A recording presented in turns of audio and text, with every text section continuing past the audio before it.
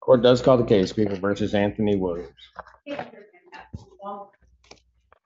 Good morning, Assistant Public Defender Lauren Parent on behalf of Mr. Williams, who is approaching the podium. Mr. Williams, will you get state your name for the record? Anthony Williams. Where is it? Your Honor, today's the date and time set for a bond violation hearing.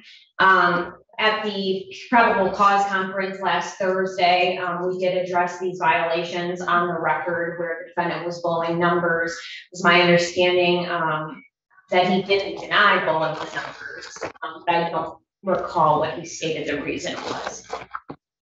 Your Honor, my client says that he was consuming Nyquil and that's why he blew the positive numbers. He does deny that he drank any alcohol and says that the numbers came from Nyquil. Well, okay, so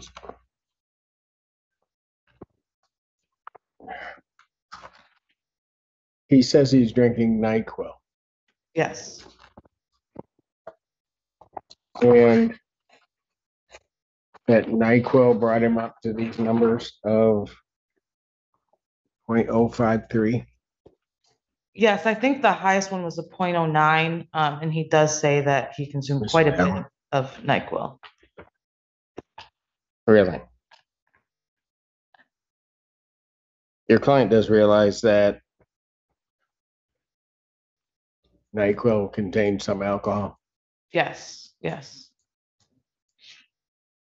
So he's not disputing that the numbers are on here. He's just saying the reason he did that, because your client's also aware, though, that he is not to consume any alcohol from whatever source.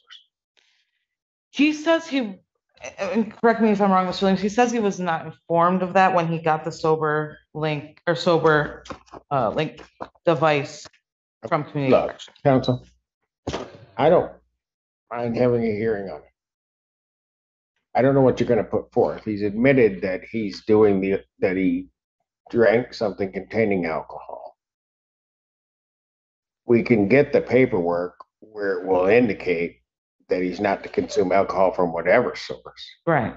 But, you know, so that you can be prepared for this, appreciate my skepticism, because the amount of Nyquil that you would have to drink to get to an 0.9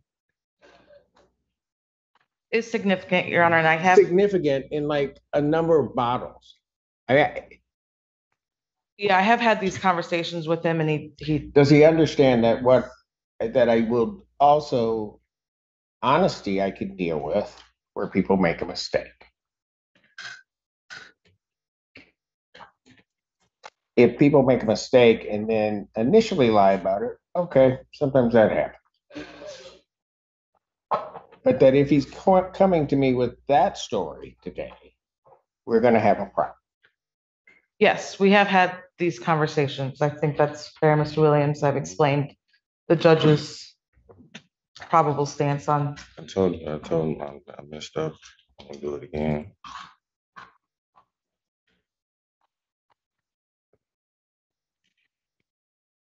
Do you want me to get the paperwork that says that he's not to consume alcohol from any source? Because that seems to me to be the only issue. My understanding from community corrections is that paperwork is given to every single person that is a consumer of community corrections, and that they sign that paperwork. So that would be quite easy to get over to the court and to Ms. Brennan. Judge, I mean, he maintains he only consumed Nyquil and he didn't receive the paperwork. Let me just say, if I assume that to be correct, he's admitted drinking Nyquil. Assume that's correct. Don't believe it's correct, but what the heck? Just take him at his word. Then the only issue becomes whether or not he would have received notification that consuming alcohol from any source would be a violation. Correct. Would you agree? Correct, yes. All right. Then, Ms. Kirby, how long will that take us to get that paperwork on him? I'm messaging community corrections right now, and I should be able to get it within the next 15 minutes. Okay. So while we await that paperwork, and you're going to have to be able to go over that paperwork with your client, I'm going to remand the defendant to custody. And then once that paperwork comes in, we'll get it to you, counsel, and then we can go from there. Defendant's remanded at this time pending the continuation of the hearing. Thank you, Your Honor.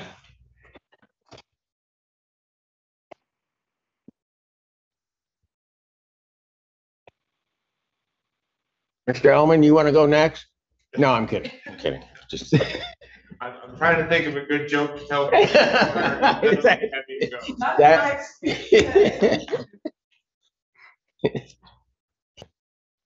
Court does recall the case of the People versus Anthony Williams. On behalf of the people.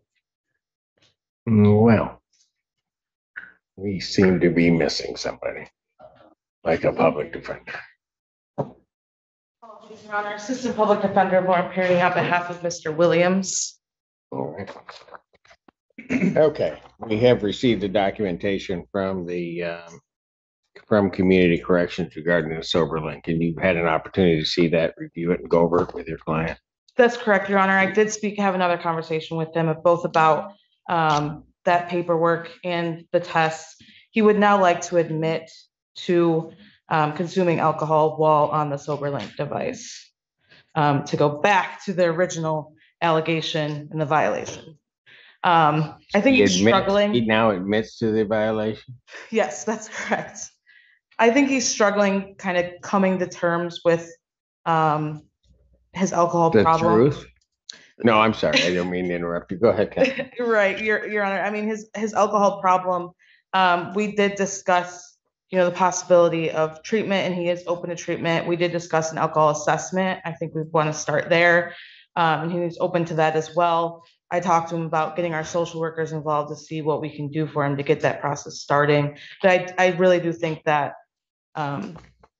it took him a while to admit to having a problem, but he does say he messed up, and he acknowledges that, and now wants to fully admit to all the allegations. Is that correct, young man? You admit to the violations? Yes, sir. Anything you want to say before I sentence you on these violations? No, sir. No, sir. Why were you lying about it?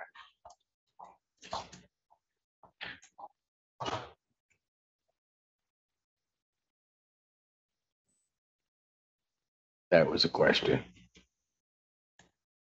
Yes, I just got alcohol. I needed some help.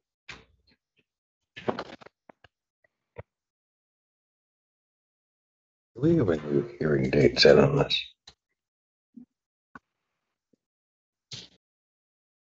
I'll adjourn the pretrial in this matter, which is also set for the date October 4th, 2023, 9 a.m. Regarding your sentence on this matter, young man, and I said it before you went and back, that, I can deal with people who are going to tell me the truth, and then we can go from there.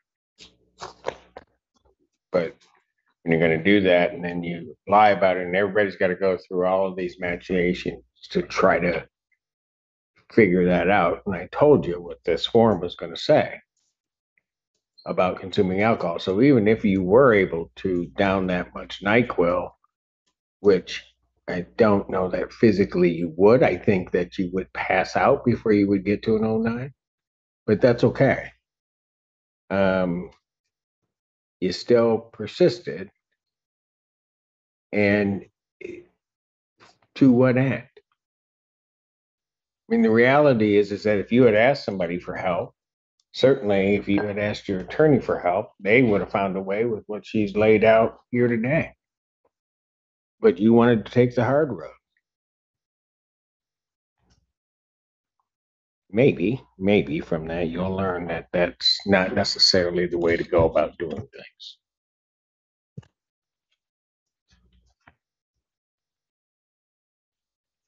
Sentence of the court on the violation: 30 days, Washtenaw County Jail. Court will consider release if there is inpatient treatment. Defendant remanded.